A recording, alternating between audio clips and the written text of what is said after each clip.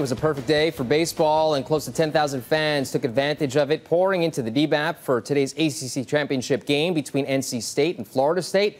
1992 was the last time the Wolfpack won the ACC baseball title. Could they do it today? Todd Gibson has the story.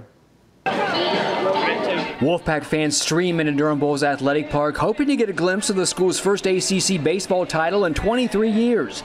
Johnny Piedmont gets the start for the Pack, pitches well in the beginning, but he'll run into trouble in the third. With one swing of the bat, John Sansone stakes the Seminoles to a 3-0 lead. Sansone crushes a 3-run homer to deep left.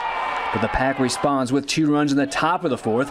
Bubby Riley slides home safely on the wild pitch. We've got a tight one, 3-2 FSU. The Pack had its fair share of chances. State blisters the ball on occasions, including several shots with runners in scoring position. The Pack hitting them at him all day long.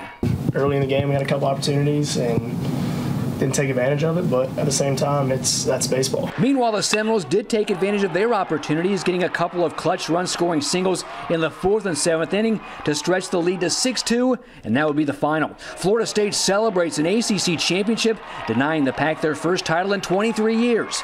Still, the way NC State played down the stretch gives the Pack hope heading into the NCAA tournament. When we play with confidence, we can compete with anybody in the country. If we can take a couple lessons from this week and a couple lessons from this year, as we've gotten better, we'll get a little better. Hopefully we're celebrating a championship next Sunday. The Pack season is still alive. On Monday, they'll find out where they will play next week's NCAA tournament. In Durham, Todd Gibson, WNCN Sports.